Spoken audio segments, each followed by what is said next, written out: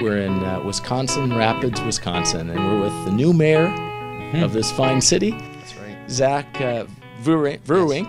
Yes. Yes, you got it. And congratulations first on your on becoming mayor. Thank you.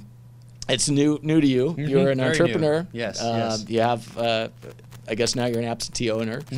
But tell us a little bit about what motivated you to run for mayor. Sure. Well, a big part of it was that entrepreneurial skill set, that as somebody that was young, I felt I had something to offer in the sense that I could bring new ideas, fresh ideas to City Hall.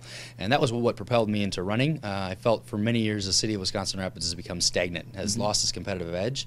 And I felt that as an entrepreneur, I can bring that perspective and really help people understand that we can move beyond some of this, that we can stop doing what we've been doing because we need to stop getting what we've been getting. And I really think that's been the key crux of why I've decided to run and hence been elected. So wandering around this community, I really have been impressed. People are great, and it's even. I guess it doesn't seem like there's rich or poor. At least if there are, they don't act that way. And where do you see the improvements being needed?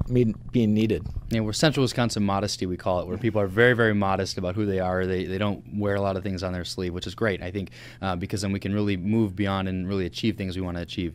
As I mentioned, the voter turnout in this community was really tremendous, and so that is a testament of the level of engagement that this community is at right now. They're really willing to put everything in to really make this a better place.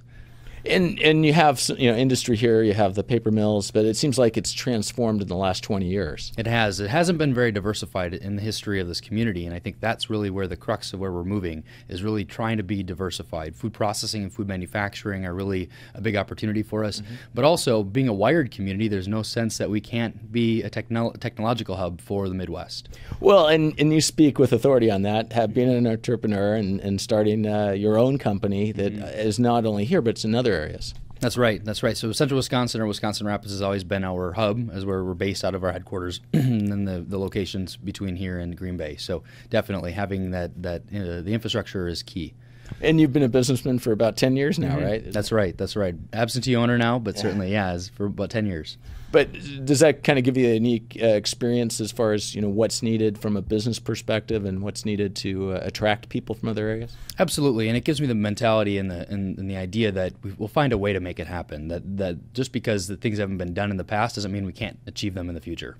And so one of the other things that, in looking at the magazine there, it seems like you're taking more of a regional approach as well. So how does that work? Are you working with the other cities, or do you plan on it in other parts of this area? There's a number of municipalities that surround Wisconsin Rapids, and we've now started to get everybody at the table regularly so we can have conversations of how do we share infrastructure investments, how do we share investments in just people in general, because it doesn't matter where a business locates particularly, it matters obviously where those people are living, where they're working, a lot more than that. So by having that regional approach, we all gain when we work together.